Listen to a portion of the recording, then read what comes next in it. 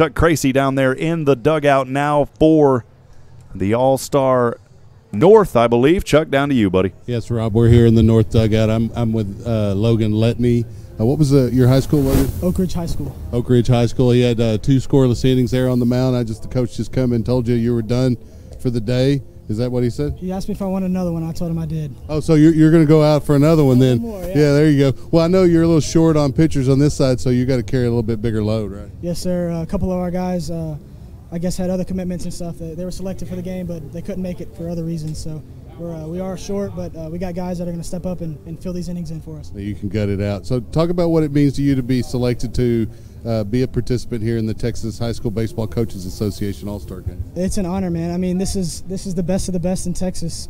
It's such a great honor to stand next to guys that have been drafted, guys that will be drafted in the next few years, and great coaches and great leaders of young boys like us. So where are you continuing your academic and athletic career next year? TCU. Oh, so you're going to be a Horned Frog. Good luck, man. You got a Baylor Bear guy here that you're going to be going up against. Go get him. Go for us. All right. Back at you, Rob.